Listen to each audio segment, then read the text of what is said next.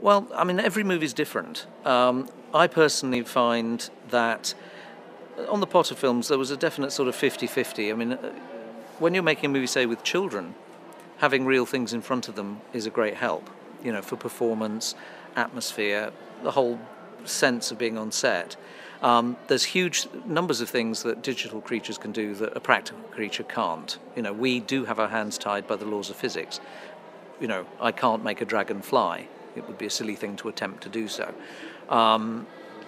So digital has its place, but I do feel occasionally it tilts too far one way. It's very easy to work with digital things on set because they ain't there. Whereas practical, mechanical things are very difficult to work with. They require a lot of organisation, a lot of control, a lot of cooperation. It's harder, without a shadow of a doubt. And I do think there are so many things digital does better. But what's great about something like the tour is we are literally going back and going, okay, 15 years ago we made it this way.